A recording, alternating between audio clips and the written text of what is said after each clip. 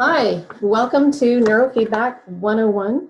This is going to be a very basic introduction to neurofeedback, and I will be answering some of the most common questions that we receive, as well as any that you have for me today. So feel free to type questions into the chat, and I will try to get to them by the end of the presentation.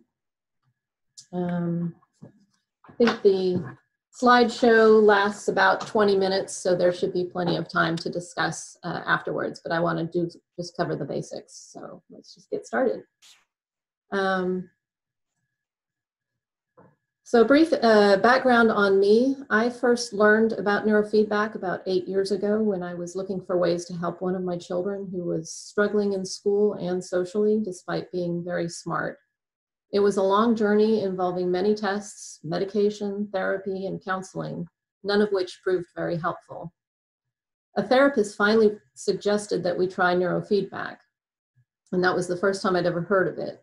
That began a journey of intensive research and discovery for me. Once I saw how incredibly helpful it was for my child, I was thrilled, and I couldn't wait to try it for myself and see what it could do for me. At the same time, I felt really upset that no one had suggested this option many years earlier, as it could have saved so much suffering. Since then, it has been my mission to raise awareness of and access to neurofeedback for others. I became a trainer and opened a part-time office in early 2013, and in 2015, I left my corporate career and expanded my neurofeedback business, which is now my life work and my passion. I now have 2 offices and 24 rental systems, which I ship to clients throughout the USA for home use. I also moderate a worldwide forum. I teach basic certification classes for Neuroptimal, and I help other trainers get started. My business profits are used to fund research and pilot programs and projects that provide free or low-cost neurofeedback options to various groups. So, what is neurofeedback? In general terms, neurofeedback is computer-assisted self-regulation of the central nervous system. It's a workout for the brain. There are several types of neurofeedback and many different brands of equipment. To be considered neurofeedback, there must be a measure of brain activity and feedback mechanism based on that brain activity. A little bit of history about neurofeedback. The field of neurofeedback is not new. It has been evolving since the 1960s, when Professor Barry Sturman at UCLA discovered that cats in his lab could be taught to adjust their brain activity at will. These cats were rewarded for maintaining a certain brain state of calm focus. So if you think of a cat watching a bug, perfectly still but ready to pounce. These cats would enter this brain state at will in order to receive a reward of broth and milk. About this time, NASA was having concerns about the toxicity of rocket fuel exposure for astronauts. They wanted to know just how much exposure would be safe. Barry Sturman's lab was asked to study this, and so cats in the lab were injected with rocket fuel and observed. Unsurprisingly, most of the cats succumbed to seizures and started frothing at the mouth. But what perplexed the researchers was that a handful of cats did not succumb, and they were able to avoid seizures. They soon realized that it was the same cats that had learned to control their brain states in the earlier experiments. Somehow, these cats were able to avoid the same fate as the others when exposed to the same toxins. This finding launched the field of neurofeedback studies in earnest. This story and a lot more of the fascinating history of the field can be found in a book called A Symphony in the Brain by Jim Robbins. And I have a book reference slide coming up, so you don't need to write that down. So as I mentioned, there are several distinct types of neurofeedback. There is linear, dynamical, and low energy, or LENS. And it's really important to know the basic differences so that you won't be confused by what could otherwise seem like conflicting information. I will touch on the highlights of each type. So linear, also known as protocol-driven, classical, or traditional neurofeedback. This type of neurofeedback is based on the medical model of diagnosing and treating. It is used to target symptoms based on diagnosis. Practitioners may or may not use a QEEG, or a quantitative electroencephalograph, otherwise known as a brain map. Typically, a normative database based on normal or average people in your age group is used to determine where your brain deviates from the norm. And then protocols are chosen to help nudge or encourage your brain to behave more like an average brain. Standard protocols may be used to target symptoms based on your specific complaints without the use of a brain map. For this type of neurofeedback, trainer qualifications, education, experience, and skill are very important factors that can influence the results. This type of neurofeedback can be very effective in the right hands. There's also potential for unwanted side effects that can come from overtraining. Practitioners must choose the order in which they will work on issues when there's more than one presenting complaint. So for instance, if you have a child with ADHD and anxiety, the protocol for helping with focus may lead to a temporary worsening of the anxiety. In cases where overtraining or unwanted side effects occur, they can typically be resolved by reversing the protocol. So it's really important to promptly communicate everything you're experiencing with your trainer. Most of the currently published research to date has been done using some form of linear or protocol-driven neurofeedback. And we have dynamical nonlinear neurofeedback, otherwise known as neuroptimal. Neuroptimal has been around for about 20 years. This type of neurofeedback is a training model. It's not a targeted treatment or therapy. There's no diagnosis necessary, and everyone can benefit regardless of their specific goals or diagnosis. The feedback adjusts automatically in real time for each individual, so the system can be safely used by anyone. There's no special expertise required to use it safely and effectively. The system does not nudge or push the brain in any way. It merely provides feedback about what the brain is doing in real time. Think of the rumble strips on the side of the road that let you know when your car is leaving its lane. The rumble strips merely offer information. It's up to you whether you straighten up the wheel to stay in your lane, or if you're intending to pull over onto the shoulder, you continue on your course without paying attention to the rumble strip. The brain is designed to use feedback from the environment to continually refine and improve its processing, and even a severely damaged brain will use the feedback to its advantage. So neuroptimal puts the central nervous system in charge of the process, and because of this, there's no risk of unwanted side effects. Neuroptimal is simple to use and basically foolproof, which makes it a good choice for home users. Because neuroptimal is whole brain training and not a targeted treatment, we cannot predict the specific changes that one might see or the order one might expect to see changes in. With training, the brain is becoming more resilient and flexible, and what that looks like is unique to each individual. Low energy neurofeedback systems, or LENS. There are several different types. I think IASIS and ClearMind are also low energy. This type of neurofeedback actually sends a mild electrical signal to the brain. The trainer places sensors on the scalp, and the computer analyzes readings of brain activity from various locations. A mild electrical signal is sent back to the brain that is intended to disrupt, to shake up or break up patterns of activity that have been selected based on certain parameters.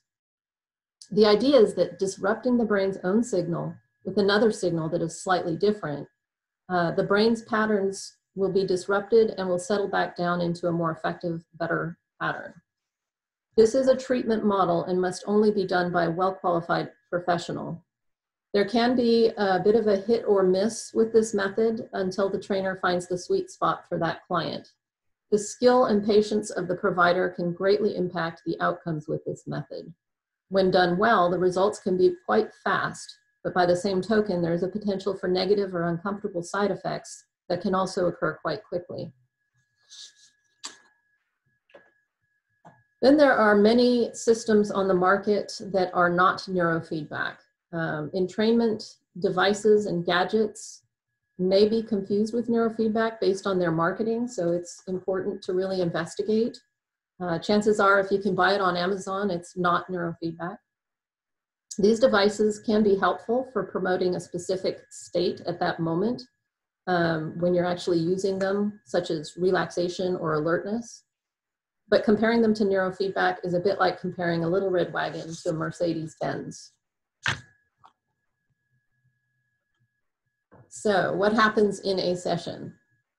With a linear neurofeedback system, you will typically sit in a comfortable chair and your trainer will place sensors at various locations based on your symptoms and complaints. The linear system, so they're going to place the sensors based on your complaints or the brain map. The trainer will then set thresholds for the selected protocol. You might be watching a movie or playing a video game where the screen grows dim or the game slows down if you're not focusing, for example. Or the screen becomes brighter or speeds up as a reward when your brain is behaving the way the trainer has determined is desirable. The unconscious mind quickly grasps that what is going on, that it is driving what's going on the screen, and will strive to gain more rewards by continuing to do more of that. The idea is that when your brain has experienced this desired behavior, it will continue to produce that behavior even after the training stops and the rewards are no longer being given. The hope is that the brain will recognize the value in this new behavior and adjust itself accordingly. With a low energy system, the trainer will talk with you about your concerns, and based on what you report, the trainer will select a number of locations on the scalp to work with. Sensors are placed on the scalp, and the computer analyzes readings.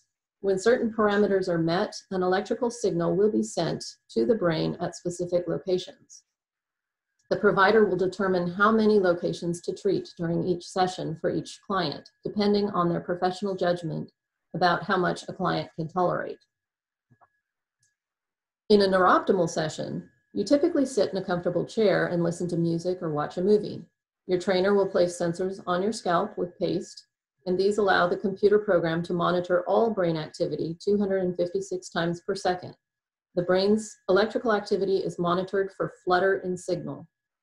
When flutter is detected, the software generates an interrupt in the sound, the music or the movie soundtrack, whatever you're listening to. This brief pause alerts the central nervous system to observe its own process at that moment, and the central nervous system will use that feedback to automatically self-correct as necessary.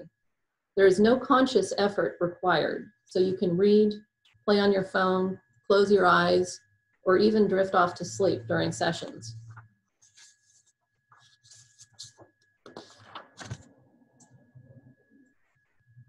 So neurooptimal sessions are typically very relaxing and enjoyable. We often have people fall asleep in our office or even at expos where we have vendor booths.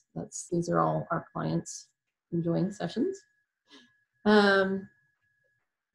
So frequently asked questions, how many sessions will it take?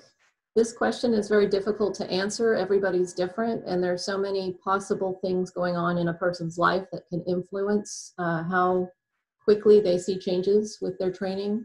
What we say is that most people will start to notice something shifting within the first 6 sessions, and I'm talking from my own experience here as a neurooptimal trainer, so it may be different. I know some people with LENS may say that they see results much faster. We find that maybe about 10% of people notice huge shifts after just 1 or 2 sessions. And then maybe there's about 10% of people that take much longer. But on average, most people choose to do between 15 and 30 sessions. And then at that point, people either decide that they want to continue training for life and buy a system, or they get over the hump that they were trying to deal with and just move on with their life. Another question people ask is, will it last? And that essentially, if you've gotten over a hump with the training and something else happens that throws you off your game in life, you don't go back to square one. You just usually would do 1 or 2 booster sessions to get you back to your happy place. But life continues, and for a lot of people, it's a choice, a lifestyle choice, to buy a system and continue training for life. And I know for me, if I go more than a month without training, I start to really spin my wheels, not get a lot done, start to get a little bit irritable. And then I know if I don't have time for a session, then I know it's definitely time that I do a session, because I just work more efficiently and get more done when I'm training regularly. So I try to train at least once every 2 weeks. These are the reference books I was mentioning. The Symphony in the Brain is a great starter book. It's written by a journalist, so it's a real easy read, and it's interesting. It's a bit old now, and it's not entirely comprehensive, but it's definitely a good starting point. The Form Within is a book by a doctor, a neurologist, who understood the structure of the brain in a way that is more holographic, and he was way ahead of his time. And this is the underlying philosophy that Neurooptimal is built on. So it's a good book to understand where the Neurooptimal paradigm is coming from. The Body Keeps the Score is a fantastic book that has brought a huge number of people to the field. It's not a book about neurofeedback, but it has a chapter about that in there. It's a book about dealing with trauma, and it's very highly regarded book in the field of neurofeedback. This Neurofeedback, the First 50 Years, just came out. It's really a collection of bios from the movers and shakers in the field for the last 50 years. It's quite interesting, but it's also quite expensive. I'm not sure that's a good starter book, but it is pretty interesting. And then Neurofeedback in the Treatment of Developmental Trauma is by Seaburn Fisher, is another very well-regarded book in the field. And then there's the Norman Doidge, The Brain That Changes Itself. So a little bit of light reading. I just included this slide because, you know, some people ask, is it, how do we know it's not placebo? And we adopted a border collie a few years back who had severe thunderstorm anxiety. She would just go catatonic. In the corner, she would just shake and drool and not respond at all. And it was really frightening. I thought she was going to have a heart attack. She just wouldn't be comforted no matter what we tried. So I brought the system home one day and we gave her a session. And 3 days later, we had a bad thunderstorm and she went to her little corner, but she was totally alert. She was not drooling or shaking.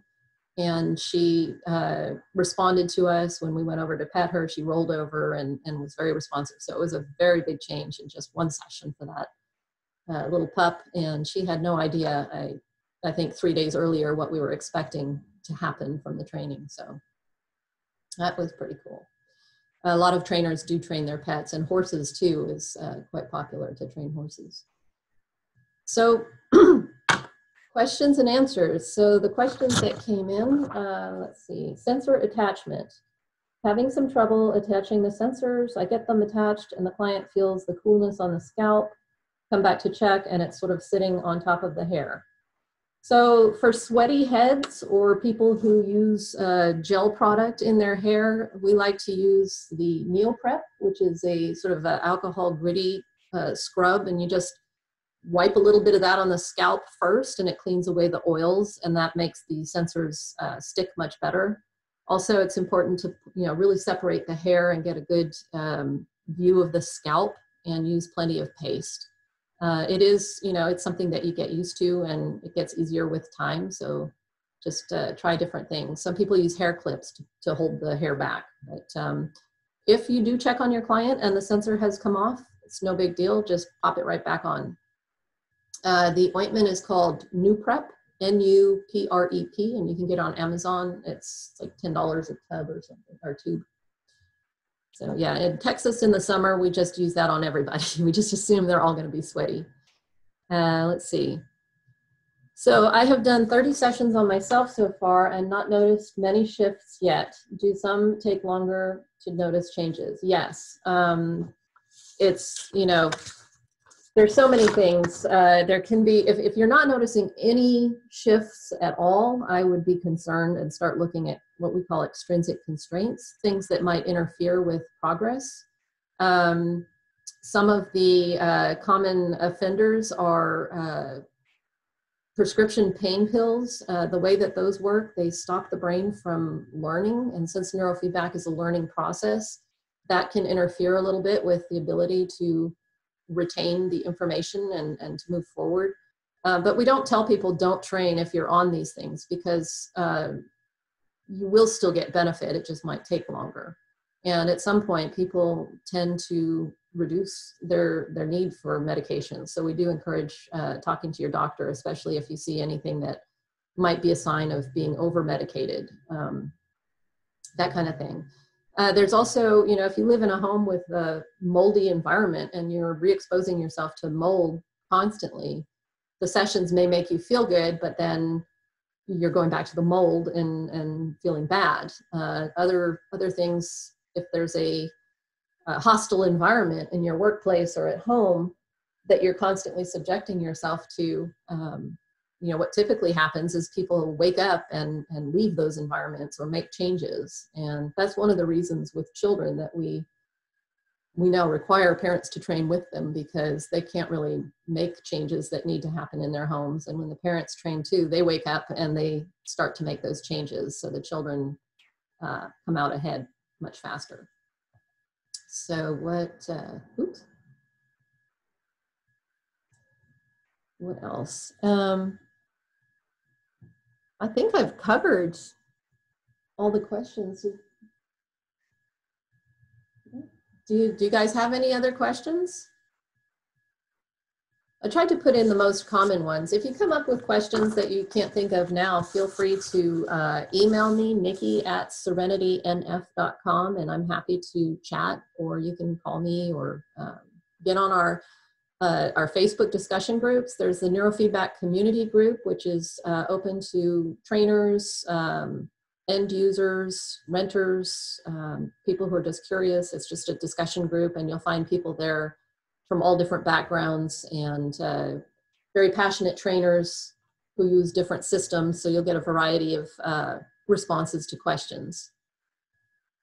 Also, we have a Women in Neurofeedback group, which is a just for women group that is sort of a support on your journey, either as a end user or as a trainer. The reason it's just for women is we noticed that there are a lot of people that want to discuss what's going on with them, but they don't want to discuss it in the public group, and it's kind of a more private, sheltered area for female trainers and end users to help support each other. So, yeah, anything else? Well, I hope you found this helpful, and I guess if there's no other questions, then we'll say good night or good afternoon.